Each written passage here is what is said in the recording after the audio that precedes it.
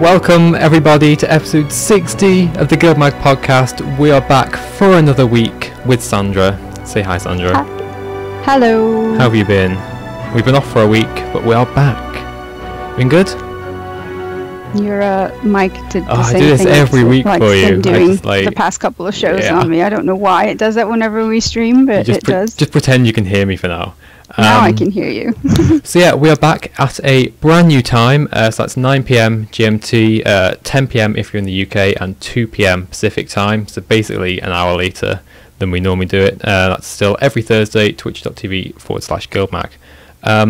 So because we weren't here last week, we are kind of bundling everything we want to talk about last week with the current event stuff into this week's show, because there's not much else to talk about anyway. So we're going to do like 2 weeks worth of discussion, hopefully in one episode.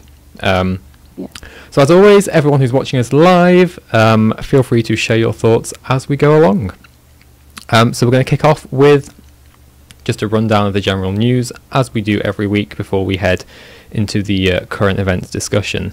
So game news, in case you haven't logged in the last 2 weeks, 4th of October brought a small game update with the latest current event stuff that says something unusual is happening at Gillscale Pond, which is in the Fields of Ruin, and this is part of the new current event stuff where there are basically class 1 and class 2 magic rifts that have appeared across Tyria, and you need to attempt to stabilize them essentially, which has been interesting, which we will talk about in a little bit.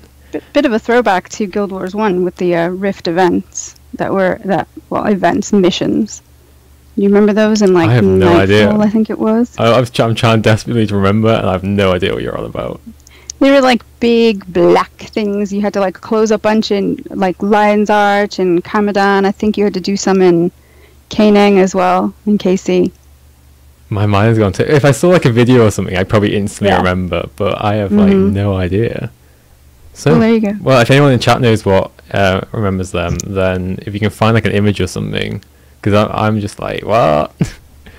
Oh, good. So there was also a new achievement called the Burden of Choice. It's also part of the current event stuff, and the like TLDR story of this is all about clearing your player character of the magic, like the excess magic that they've absorbed from the Bloodstone Fen explosion. And there is a really useful guide produced by Dulphy, as always, on how to complete this stuff, because without the guide for the magic rifts, it could be a bit confusing. I know. I just straight up use the guide because I'm terrible at stuff like that by myself. So yeah, that's the current event stuff. There is also a sneaky new portal in Lion's Arch Aerodrome, which is the raid lobby that came with the 4th of October patch. So hopefully new raid coming soon, maybe a sneaky little So I'm thinking yes. Yeah, I'm really excited about that. I'm super. I mean, we've talked about this loads over. I don't know, like last year or whatever. Like what we want from raids and new raids and stuff. I was wondering too. You know, since it came, some people I saw on Reddit when I think it was last week or the week before.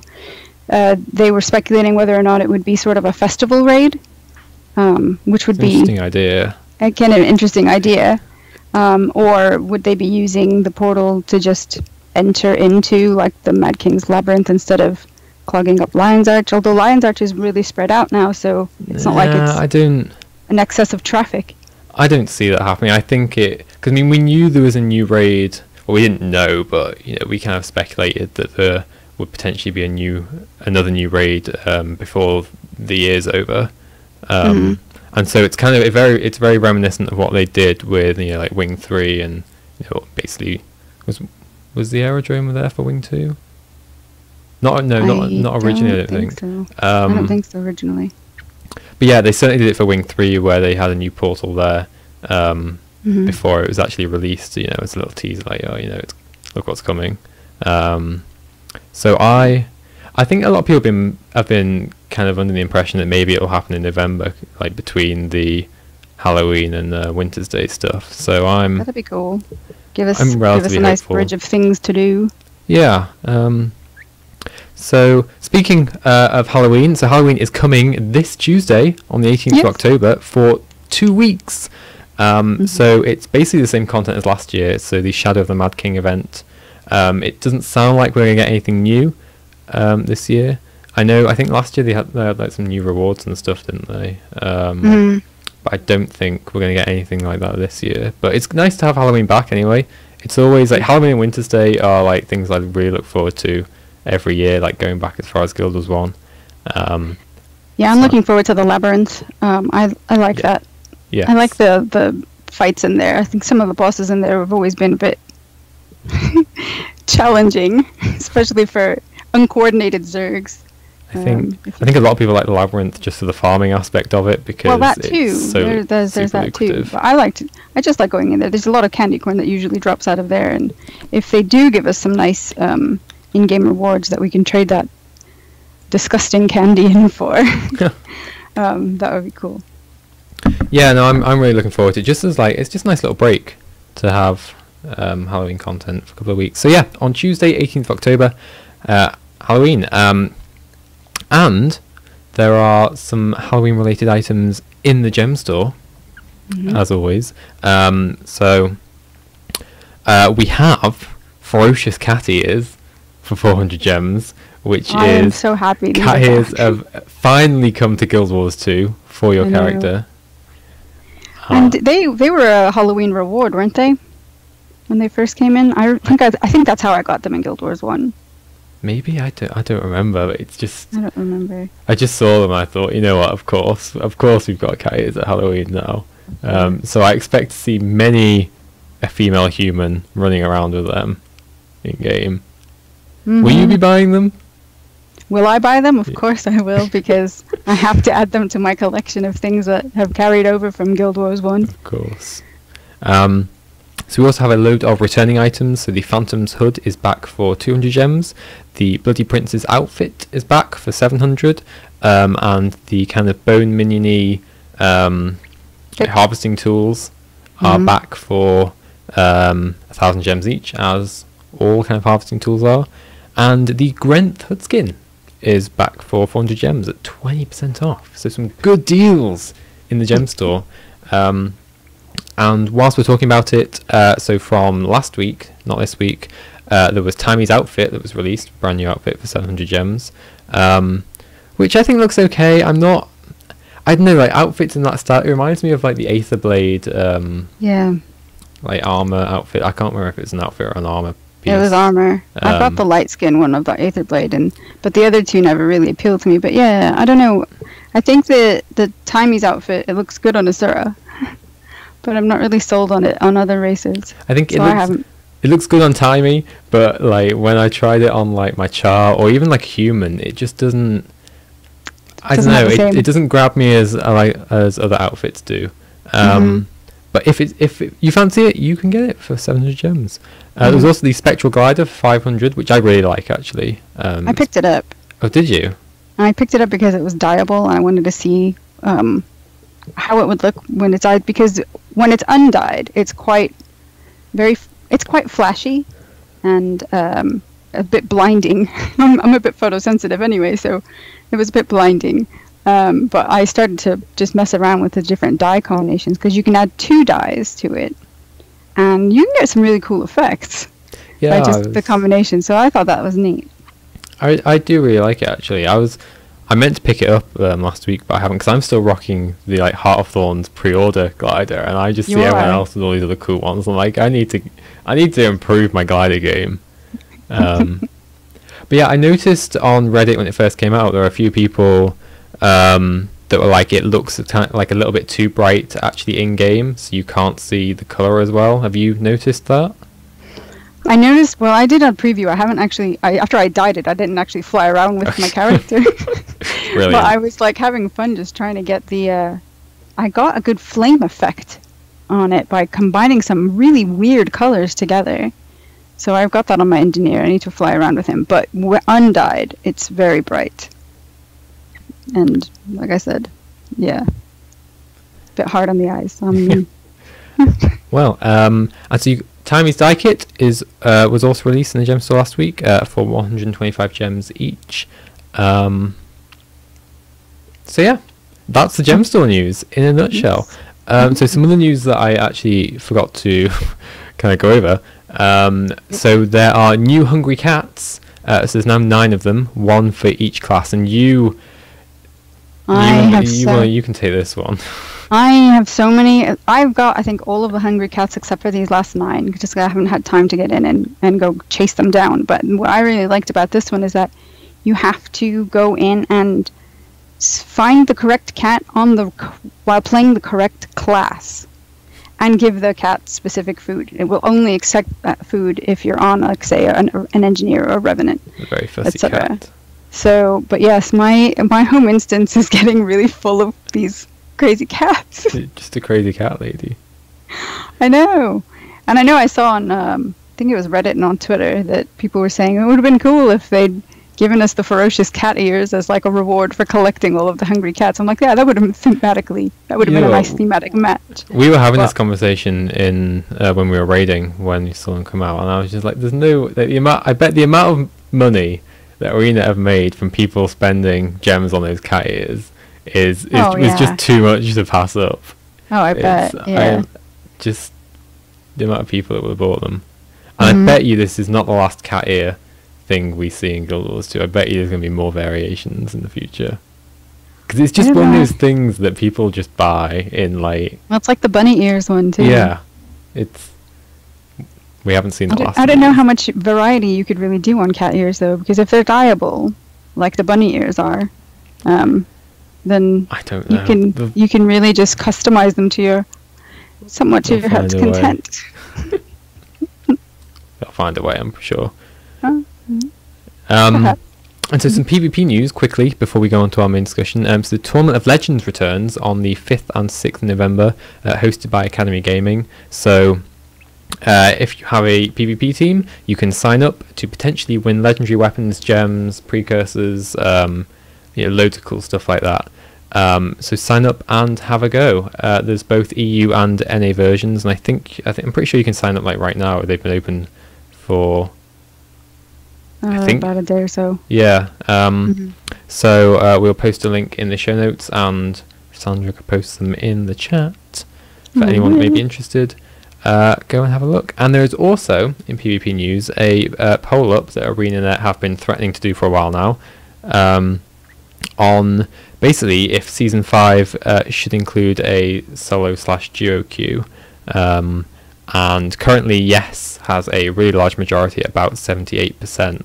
So it looks likely that that's probably going to happen for Season 5, which I'm alright with. I think, most competitive, if you want to be like a competitive, PvP esports scene, I think having a solo queue /duo queue is quite important, because it's all about, your kind of skill then. Right. Yeah, they said that they're going to re-poll the community after, if it gets voted in now. Yeah, so to see if they want to implement it permanently. Yeah.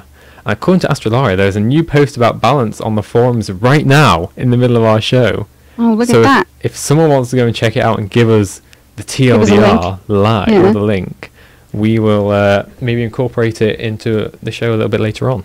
But yeah, they've been threatening to do balance stuff for a while now as well. So it'd be interesting to see what's actually happening, because chronomancers everywhere are frightened for their chrono tanking capabilities in raids. Epi necros are scared that their epis will no longer be viable. I saw some comments on Reddit that Revenant people are starting to fear for the viability of Revenant now. So, I don't know. Well, yeah, because if chrono tanking goes, I'm not. See, I like playing Chronomancer, but I don't like the idea of a chrono tank or just tanking. So I would actually like to see some more viability for other chrono builds kind of work in. Well, if someone can link us the balance stuff, I can potentially try and skim it while Sandra's talking about the community news. Off you go. So in community news, we have a lot of things. Our community's been really active. this is sort of community news, sort of game/community news. If you've been following the Tyrion Travels short stories that have been posted on the forums, not the forums, on their Guild Wars 2 blog, Tyrion Travels Chapter 3 is out. And this is a cute little story following Vicky the Asura and her pink moa, Momo. This was the characters that came up out of a MomoCon convention discussion on narrative design that Leah Hoyer and Ross, whose surname I forget now, paneled or had led the panel at the convention. So what they did was they essentially crowdsourced and built this backstory for this character. And she's got chapter 3 out now, or they have chapter 3 out now, and it takes them further into Caledon Forest, and they have an encounter with the Tengu that guard the gate leading up to the Dominion of Winds. These are really cute stories. They don't really, so far they haven't made them relevant to anything that's going on in game. You'll get the occasional mention of some of the events that are going on in game, like the Fire Island chain coming in that wasn't mentioned in chapter 2, but other than that, they're just kind of like one-off stories. They're cute. If you want just a little flavor of some Tyrion fiction, then check them out. Indeed. Yeah. And Nike has I mentioned this a couple of weeks ago now. He's got episode 2 now out on his PvE series called Metashift. And this episode covered fractal instabilities.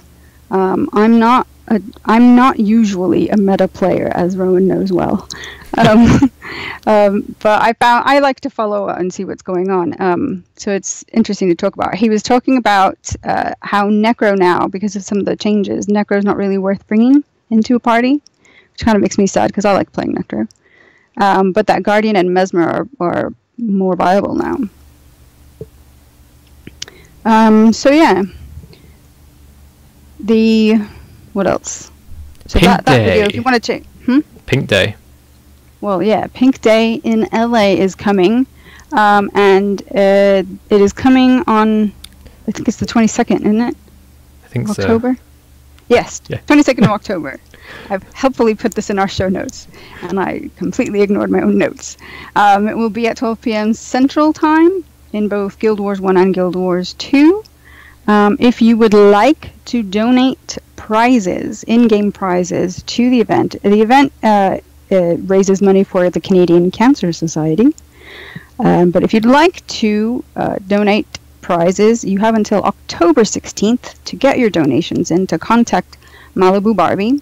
And you can contact her via Twitter at Barbie1337, or in-game, her in-game name is Yaelith.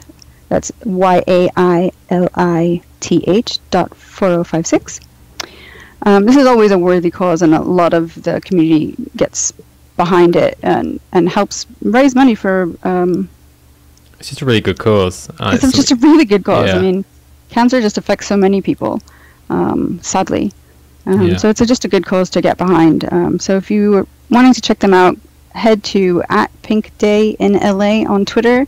You can also visit their website, which is pinkday.gamergivingback.com. And yeah, check them out. Give them some support. It'll be a good day of streaming. We'll be doing some reporting that day. Yeah, so you can follow.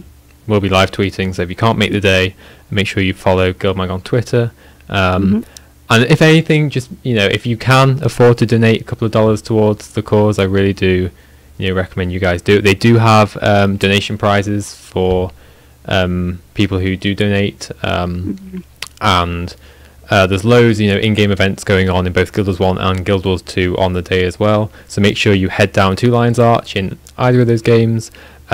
Check out the Gaming World Entertainment Network radio as well, because they'll be doing a load of radio-based events. I think that's where they're giving away some legendary weapons, if I'm not mistaken. Yes, so there are tons of in-game prizes to get your hands on, and it's just a really, really worthwhile cause. And they're hoping to raise $13,370 this year, and last year they raised 15,000. So it'd be awesome if if we could smash that.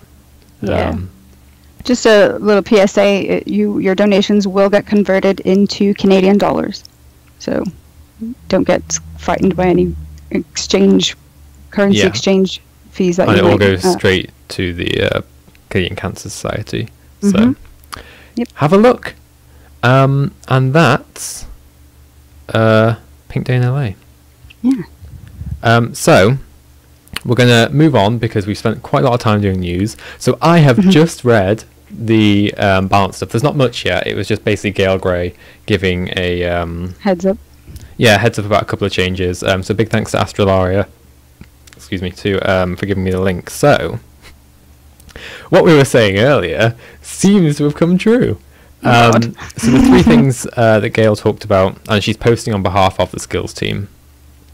So firstly, Druid's base healing stat values are getting reduced, so that basically you will need to have base stats are getting reduced and the scaling from healing power is getting increased, because they want Druids to be let's see here.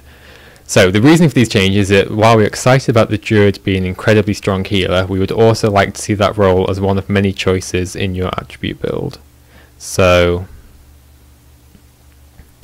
I mean, I kind of disagree with this, because Druids, as they stand, already have three things they can do. So you can go the typical like Pug, Magi / Zealot, healer, and just focus mostly on your pure heals. You also have Condi Druids, which are primarily like Condi damage dealers and also spread Grace of the Land with like very, very minor healing. And then you have like Power Zerk Druids that do like the same sort of thing, but just not Condi damage, just pure physical. So I actually think Druid's in a really good place at the moment. So it'll be interesting to see what this kind of does, because it kind of, if you want like a healer Druid, it kind of forces your Druid to be like full Magi's now. And I have this discussion with my raid group actually, and I really don't like full Magi Druid, because I think they overheal quite a lot. So I'm quite an advocate. Doing like Zealots at some point. Yeah, I personally advocate Zealots because the damage is still pretty rubbish, but it's better than having no damage as Magi's and overhealing a lot. So I'm an advocate for Zealots, and no one else agrees with me, and that makes me really sad. But I'm sticking to my guns because I think Magi's just overheals a lot.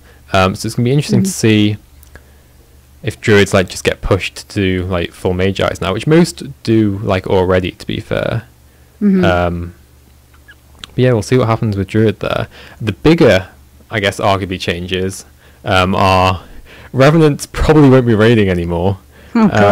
So the boon from their naturalistic resonance skill, which is like the Herald upkeep F2 skill, basically its base boon duration is getting reduced, and that's like the only reason you really bring Revenant into a party, to help your chrono tank out with their boon duration to get it up to 100%. And now they're also going to be nerfing, it looks like, regulating, right? Fixed duration on Signet of Inspiration. They are also nerfing like basically the boons that chronos can put out as well. Oh boy. So the meta is shifting. The meta is shifting. So what it looks like now is something that people were theorizing is going to come true, is raid comps are going to be 5/5 mirror comps. So like a Druid and a Chrono in each group, and then you only have like 4 DPS. Wait, am I doing that right? 4, 5, 6. No, I'm not. My maths isn't great today. That's 4 used up, and then you have 6. Yeah, you have 6 DPS slots left, which will also have to include your PS warriors. So basically, just 4 DPS slots. So PS, a Chrono, and a Druid in each group, and then 4 DPS, which is interesting. It's, I don't know what I mean at this point, because we don't have the values. It's kind of quite hard to And she hasn't said when these are coming into the game. No, I'm imagining, well, I feel like it might be like in November, Because isn't like we got the next quarterly update should be due around surely in like a month or two. I forgot about the quarterly update. So that's normally when they do like balance patches. So I feel like I've been telling like our raid group this. I feel like that's when the next raid and balance stuff will probably come in. So like end of November probably, because they've been doing the quarterly updates at the end of the second month in a quarter. Yeah, so that's probably when it's going to happen. So I think they're doing it now because, like Gail said, these changes may require some stat swapping on your gear. So we'll see where this leads. And Astralaria brings up that they are nerfing Revmez Druid because of World v World fights. Yeah, it's... Oh, they said the balance patch is this month. Oh, that's interesting. Did they actually say it in there? Did I just totally miss that? It might be down further. She says it's in another forum post. It may be down further into the thread. Oh, okay. I'm scanning. So yeah, I think certainly from just my point of view, from like a raid PvE perspective, I'm gonna have to find a new main because I main Revenant at the moment because it's just like the easiest class to play because you don't really do anything. Well, so guess your druid. Guess that my druid's gonna have to go to group 1. But yeah, I think just scanning the forum, there's quite a few people that are not happy with the changes from like a PvE raiding perspective. Because I actually don't think like the meta for raiding isn't in a bad spot necessarily. I mean, you do kind of rely on having a chrono tank, so in that sense it's like, you know, the old waiting in, you know, WoW's raid finder or whatever, looking for a tank to go and raid sort of thing. But that's kind of always going to happen because, you know, there's always going to be one best like way to run it and, you know, potentially to tank it. So if it's not chrono tank, it's just going to be like, I don't know, like Minstrel's Ellie or something as a tank, which is a legitimate thing, by the way. I was going to say, is that legitimate? That is a legitimate way to tank if you really want to. Yeah, I'm not sure. It does kind of bring up the question of skill splitting again. Yeah. It seems like anytime they start bringing in or announcing balance changes, this becomes a question that people start asking. Indeed. Anyway, hopefully we might find out more in the next week or two, and we'll be able to do, I guess, a bit more of a deeper dive on this next week if we get some more information, and give people who know what they're talking about time to analyze it. So let's move on to the current event stuff, the thing that we are here to talk about. Yes. And I've lost my place in the notes, which is brilliant. Here we go. So current events. Something unusual is happening at Gillscale Pond. I had no idea where Gillscale Pond was until I looked. I did. When it first came out, I went onto the wiki straight away and Googled, or it's not Googled, but I searched.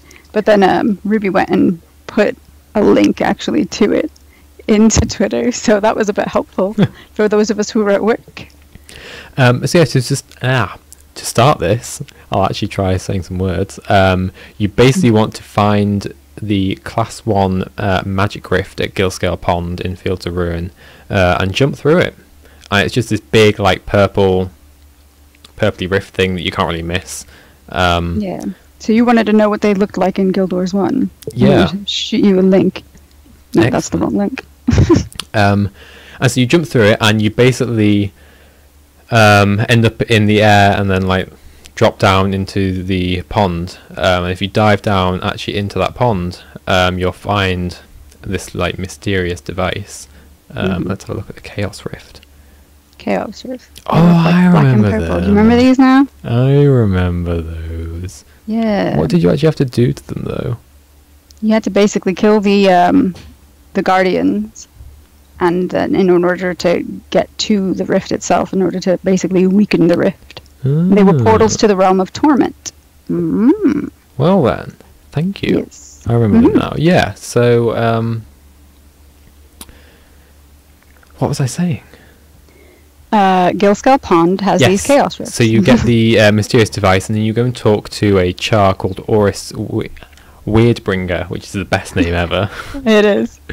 And he basically turns it, or he takes a look at it and he like turns it into this like rift destabilizer thing, kind of identifies what it does and fixes it up a little bit.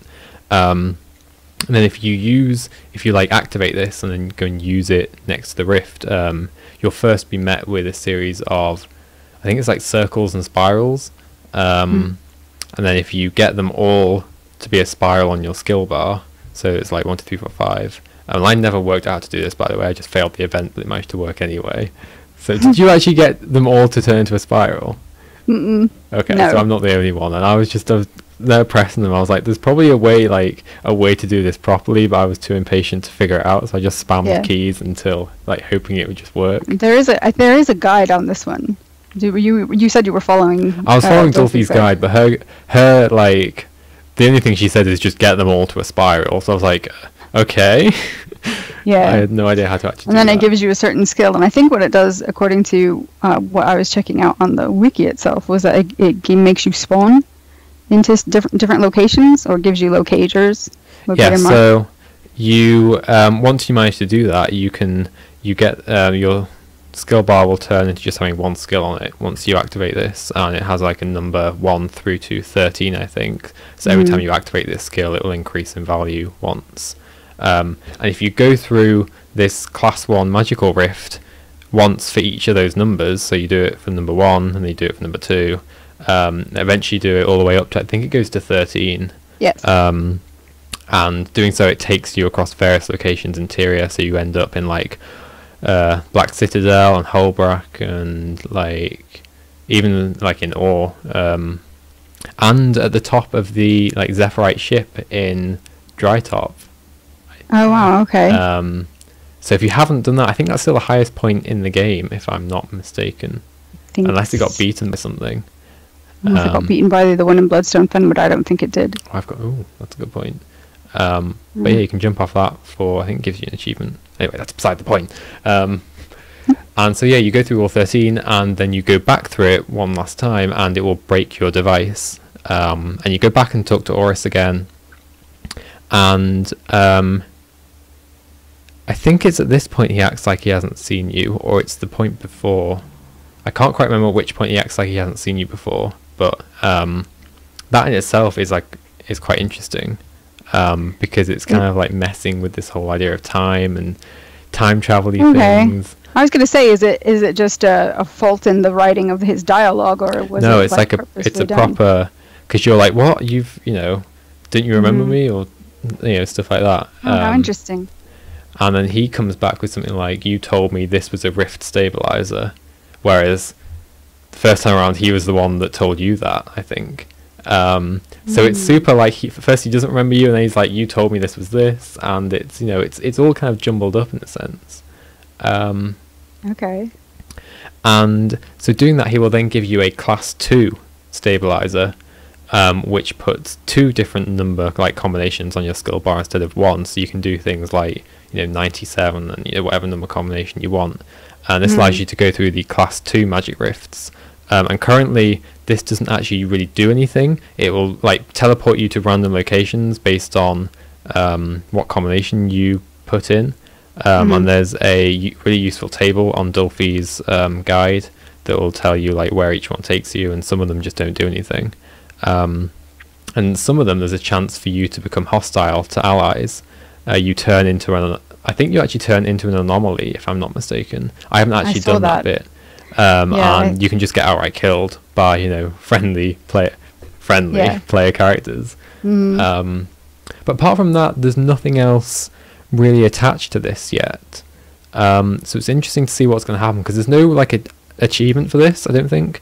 And the way like the class 2 builds on the class 1, does this mean like we're going to go all the way up to like class 5, and you're going to have to be inputting like 5-digit numbers combinations into it, because that seems like a stupid amount of possible combinations.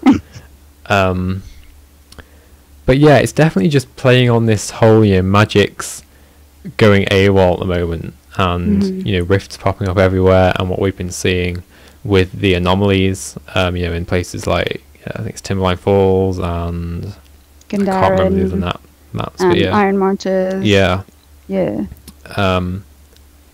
I find this idea of the chaos caused by magic, or the excess of magic, really, really interesting. And I'm looking forward to seeing what they continue to do with it, since the other current event was... I lost my place on my notes. The other current event, Burden of Choice, basically tries to address this with the player specifically, and you decide whether or not you want to continue to be crazy. So, should we let's put a pin in that, because there was some other stuff I wanted to talk about with the whole anomaly stuff first. And guys, if you have any thoughts or theories about things to do with anomalies or the latest current events or anything that's been going on, since the last episode, do let us know in chat, either in the GuildMag Twitch chat or in the Guild Wars 2. We are reading both. Yeah, so I thought it was quite interesting that you going through the Class 2 portal will sometimes make you physically into an anomaly. And it kind of... A lot of people have been questioning since, these anomalies have appeared. What actually are they? And there's been several theories floating around. One of them was actually specifically in relation to the sad anomalies. It was on Reddit. A theory was that they were, I think, people stuck in the mists trying to get back, like Ritlock. I'm not entirely convinced about that theory. It was a bit more poetically written than that. I've just kind of really butchered it. But there's the thing too, is are we, if we're all connected to magic, are we also, in a sense, made of magic? I don't know if that makes any kind of sense, but I guess. If you go into Lion's Arch, I don't know if you can still do this, but you could about a month or so ago. You could jump into the Mystic Forge, and if you have to toggle on walk so that it won't throw you out. But if you got to stay in the liquid itself, you would turn into essentially just what an anomaly looks like.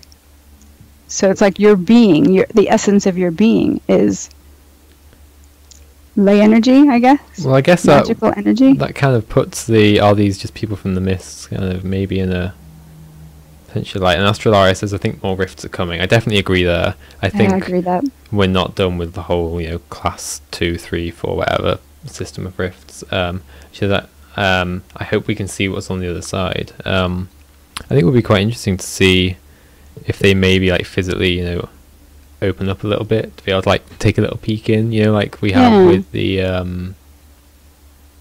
the Mad King doors. They don't actually show you what's on the other side, but you can still kind of skybox and see in there a little bit. I think something like that might be really interesting to have a little teaser of what's happening. And I think what's interesting too is that they went and, I don't know if they've what people call retcon the old leyline energy events, but the old leyline energy events from earlier current events are now have got the class 1, class 2 rifts appearing, whereas before it was just you'd fight the creatures to try and close the ley energy rift. So that's interesting that they have evolved in a way. Well, it's speaking on the topic of evolution, we've seen from these sad anomalies that your character is presented with as visions, that these things potentially have feelings and are Mm-hmm. sentient in a way, and even the anomalies that the giant legendary ones that you chase through, Timberline Falls and whatnot. There are arguments. It's I saw a lot of people comment on this. It's these anomalies don't really know what's going on. They just spawn and they start running, and all of a sudden this zerg of players just starts trying to kill them. It's no wonder they're trying to fight back. Bring one sec. Yep. Carry on talking. Okay. Yeah, no, it is really interesting. I mean, if you go into and fight these leyline anomaly events, the legendary ones that spawn in Gandharan and Iron Marches and Timberline, because they do get these zergs after them, the mechanics that come out of that, with just the anomalies trying to survive or trying to kill you, is to get back as they try to make their way around the map.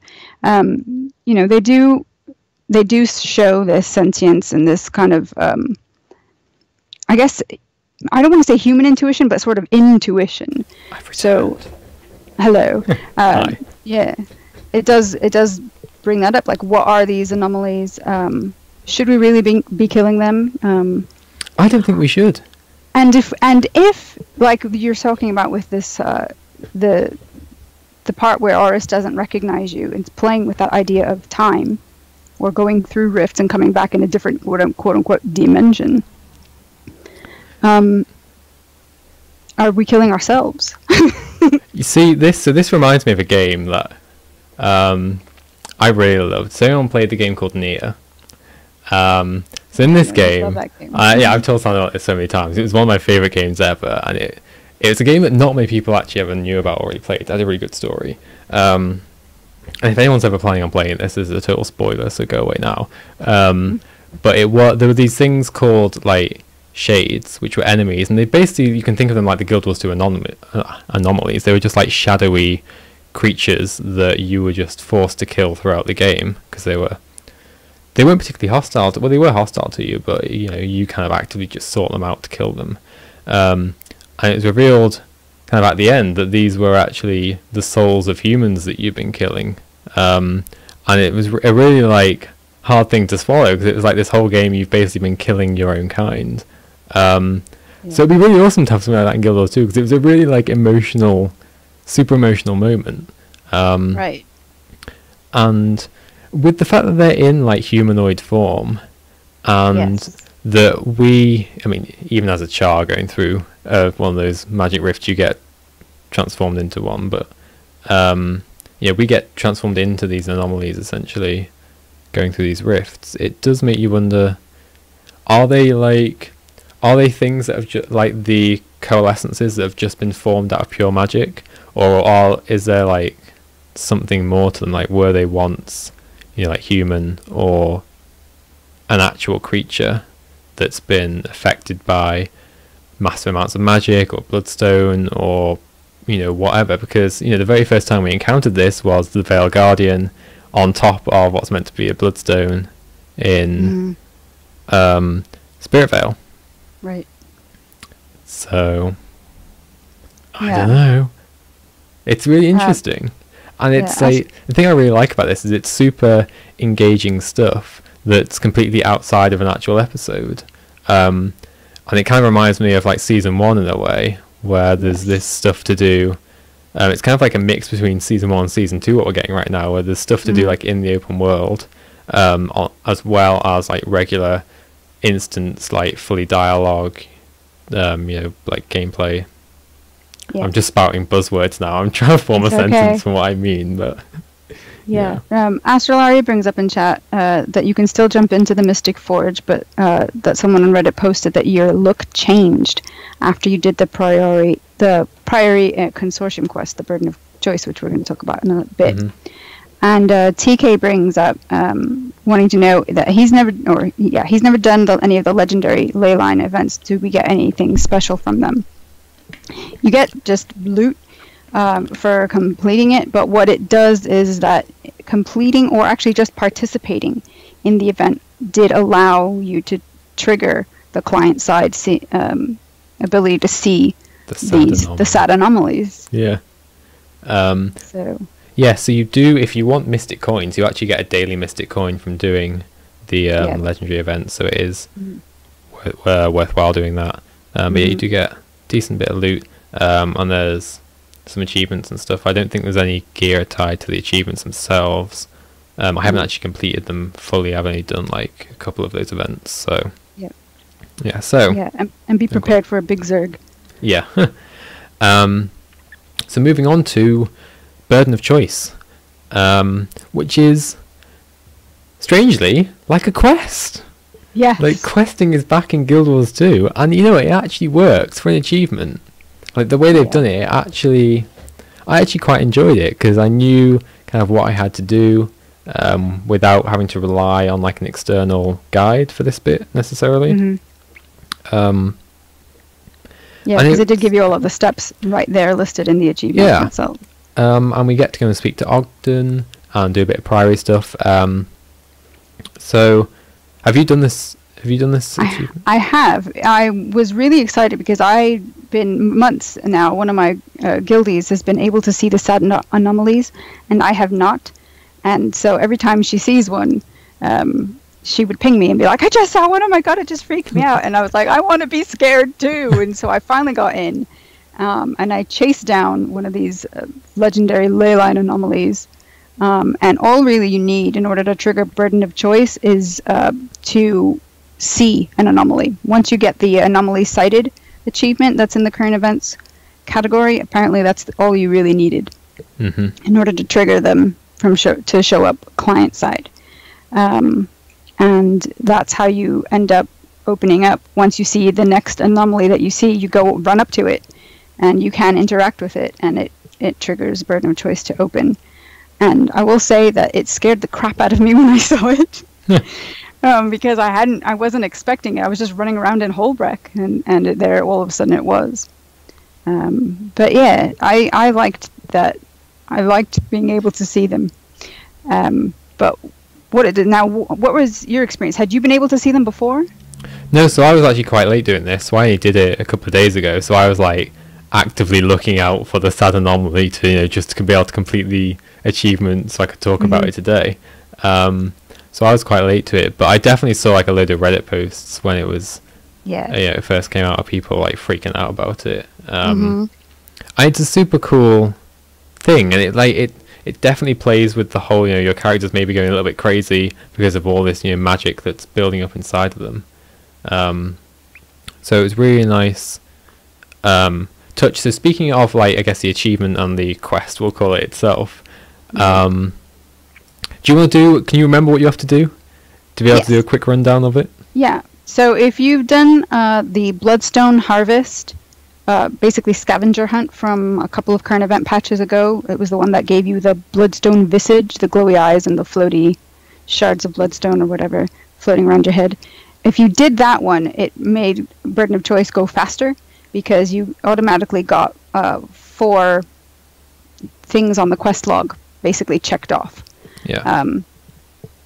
But once you trigger it, you have to go and speak to Ogden, Stonehealer, down at the Priory Archives, and he basically says, "Yeah, you've got an excess of magic, and I know you've been seeing some weird things, and he starts talking to you about the Seers, and that maybe you should go and talk to Tranton, which is another Priory historian, who's just hanging out in the library across the way. So when you go and talk to him, he gives you a seer artifact called the Shadow Stone, and he says that it doesn't work. So if you could go out and go put it back together, essentially, to try and make it work again. But he thinks that since the Seers were constantly being exposed to large amounts of magic whilst they were putting together the Bloodstone, that they had to have a way to basically restabilize themselves.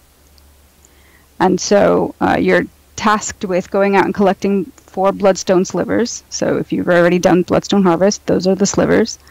And then the quest log says to go and talk to tradesman Maze. He's a consortium. Yeah, he's a consortium Astura who's just hanging out in Lion's Arch. He popped up a while ago, but I'll let you finish, and then we'll. Oh, okay. So Maze is he's really shady. I just immediately got a really bad vibe from him. The consortium just kind of, I don't really trust them. But he just knows a lot, way too much information about what's happening at the Priory, what's happening with the player characters specifically, and says, no, you don't want to trust those Priory guys. They don't know what they're doing. But I'll sell you a bottle of this refined crate oil here. It's made from all natural ingredients, so what could possibly go wrong? It's like these bad infomercial salesman tactics. And you give us that Shadow Stone that they gave you, and we'll just call it even. That will cure you. Yeah, they make this claim that the Priory doesn't know what they're getting you into, and it's not safe for you to use this Shadow Stone, but the consortium knows what it's for, but they can't reveal it. And they'd actually send you a mail after you've got the Shadowstone, I think, to say, or after you've got the slivers or something, to say, come and speak to tradesman Maze before you go running off back to the Priory.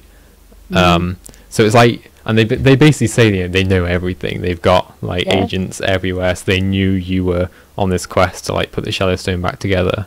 They've got a Order of Whisperers vibe in that sort of spy game secrecy. And even with the White Mantle, they've got their spies in the different orders as well. We've found out.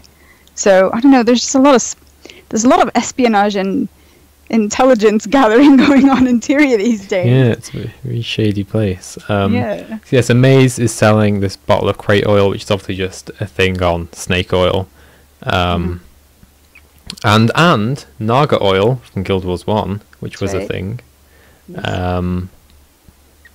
And so you basically have this choice to make. Like, do you accept this accept Maze's offer for the crate oil to cure you, or do you go back to Tranton and use the Shadowstone basically to try and cure you? And so Speckman asks, what's the reward for this event? So doing this at the moment, I don't think there's any sort of like gear reward. It's just the outcome of whatever you choose is the reward that will, we're assuming, have lasting effects with other stuff down the road. So I know a lot of people at the moment are actually just refusing to make the choice to see like what happens later on down the road. But I did make a choice. Did you? And so my reason, I had a really good reason for this. You're gonna look. So the Consortium are this like mercantile, wannabe like conglomerate with their like fingers in all the pies, and one day trying to take over the Black Lion Trading Company with. So that means they're automatically against Mr. Evan Nashblade, who is a Char.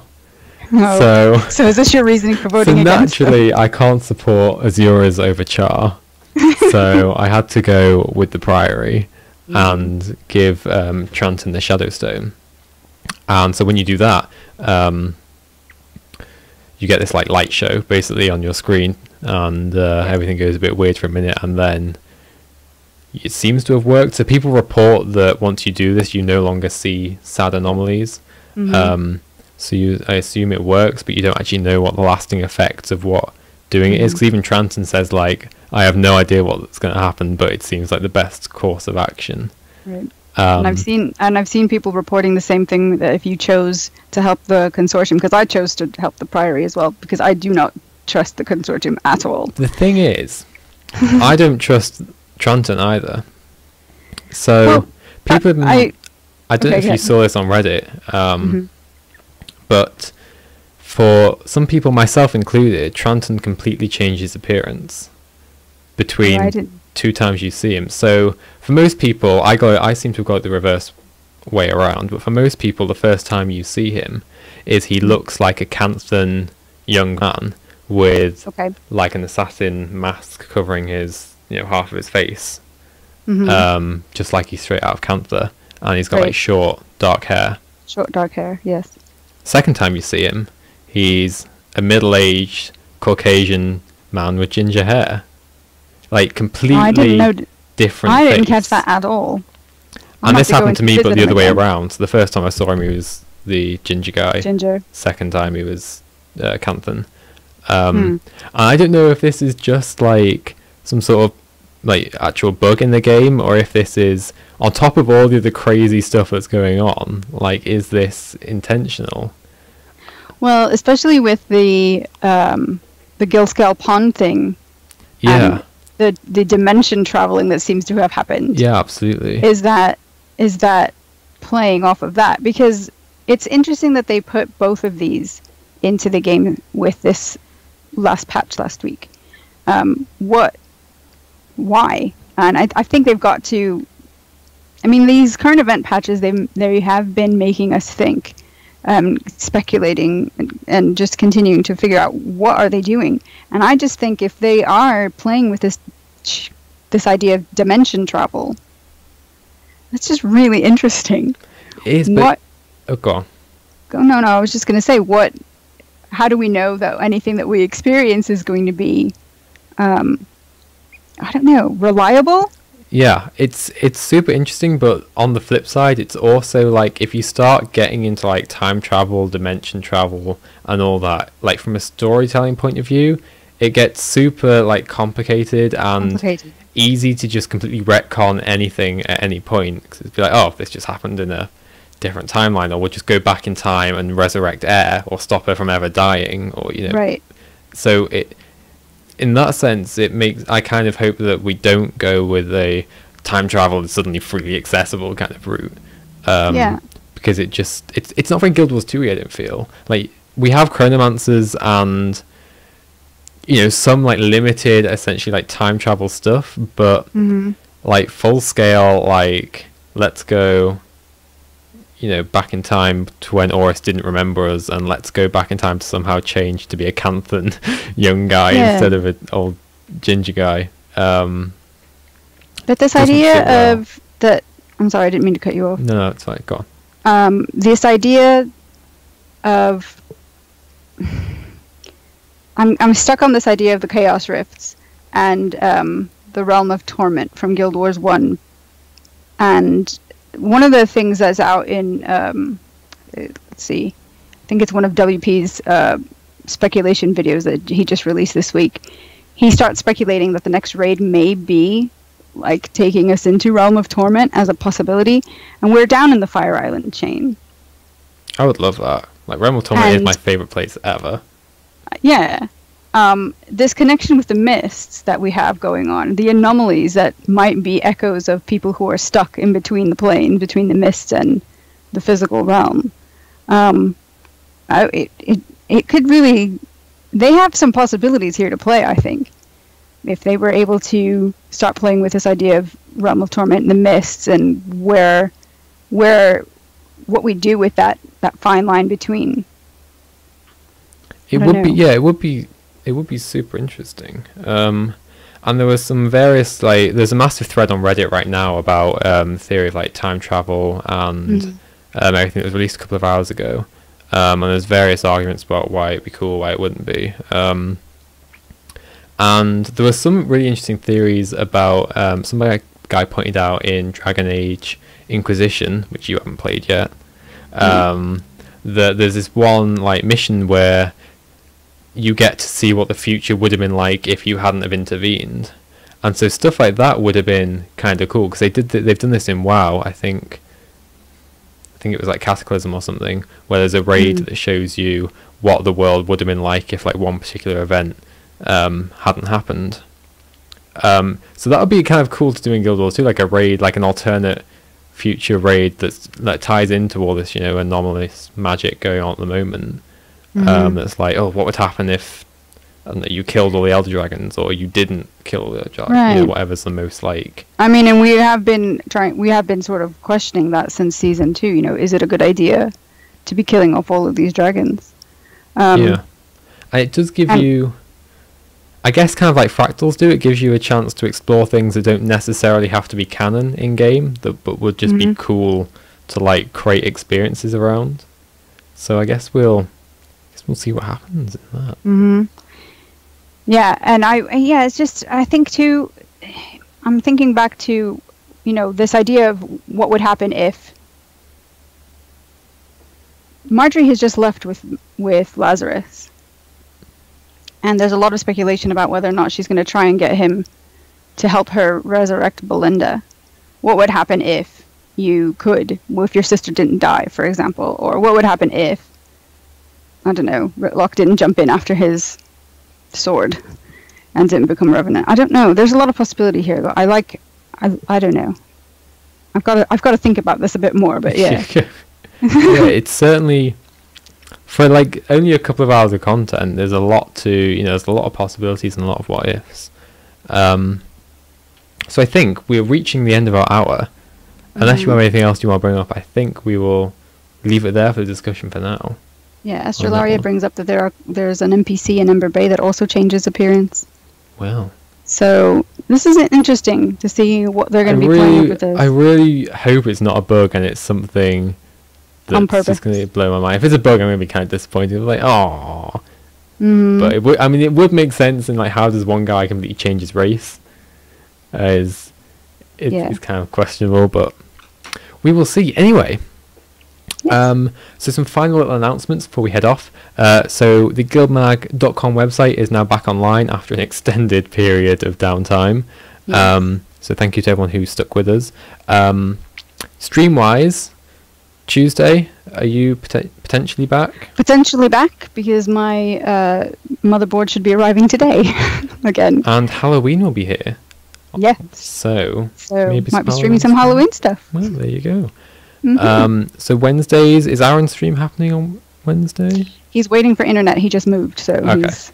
So Wednesday's potentially not, but next Thursday at 9 p.m. GMT, 10 p.m. if you're in the UK, and 2 p.m. Pacific time on twitch.tv/GuildMag. We will be back with the next GuildMag podcast, probably talking more about bounce changes, maybe a bit more on anomaly stuff if any new things come out. Probably some stuff on Halloween, just because it's Halloween time. And yeah, so a big thank you to everyone who's joined us both in the Guild Wars 2 and the GuildMag Twitch chats. We do read them both and we really appreciate your support. If you missed any part of this episode and you want to watch it, you can watch the VOD on youtube.com/GuildMag or on guildmag.com itself. And again, feel free to leave your comments on our website or on YouTube. We do read them. And we are also on iTunes and Google. I think we're on Google Play Music. We're meant to be. Yeah, we should be back now since our website is back. Yeah. Because it was all tied into our thing. If anyone could try and see if we're actually on Google Play and let us know if whether or not we actually are or not, I would be very grateful, because I'm still not convinced it's actually worked. But yeah, thank you to everyone for joining us. We'll be back in a week's time. Don't forget to catch Sandra's stream on Tuesday. Follow GuildMag on Twitter. We will announce it if it's, whether it's happening or not. So yeah, thanks guys. And don't forget Pink Day in LA. Go and check it out and make a reminder. Bye guys. Bye.